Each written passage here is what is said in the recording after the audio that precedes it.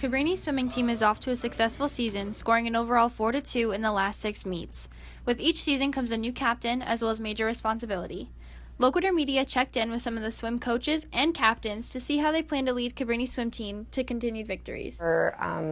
Pretty definitive traits to be a captain, whether that's being a great leader, which I think all of our captains are. That's a leader through actions and through words. I'm looking for people that are approachable. I'm looking for people that can bridge the gap and become almost a mediator and a correspondent between the coaching staff and the team, so that both sides are getting what they need from each other. And just captains that are responsible and reliable and accountable, and they're willing to hold their teammates to the same standard. Being a captain is sort of an honor to me because it definitely shows to me that after my 4 years of experience here that I'm considered to be reliable, committed, and a hard worker. So being named captain is just like an honor. It's a great feeling to be captain. You know, these past few years, putting in all the work, it's just a great feeling to know that your team elected you to be captain of the entire team. So yeah. Something that made me suitable to be captain was definitely my outgoing personality. I've been a member of the swim team for 4 years, and I think Cindy decided that it would be a good idea for me to take charge this year and be a captain and lead my team to victory.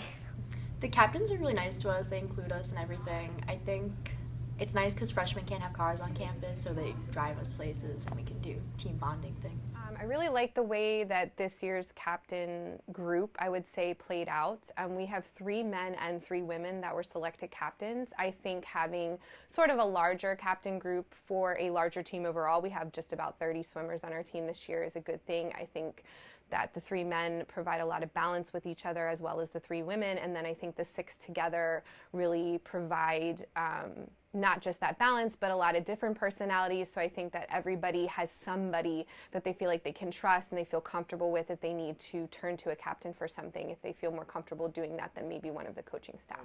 Building the chemistry of the team usually happens in between practices, you know, when we're not exactly dying in the pool. We might, go out, have team events, stuff like that, hang out, go out and go bowling or see a movie or something like that. And that's kind of really where you build the team chemistry, and when you find out, who the freshmen are, what they like, what their interests are and stuff like that. I think that really helps when we're trying to build team chemistry. I definitely plan to lead the team by leading by example and always being reliable, giving 100% in the pool, in the weight room, and in the classroom as well. So this year is definitely different from other years. We had a team building bonding experience in the beginning of the year, and it definitely brought our team closer together. And we also made a list of things that we were going to work on this year, and I feel like that list is just being shown throughout our season so far, and everyone's just working so much closer together than the past years, and I'm really excited about this year. There is no question that this year's captains have the vision and desire to succeed, but they need you, their fans, to come to the pool and cheer them on, one stroke at a time.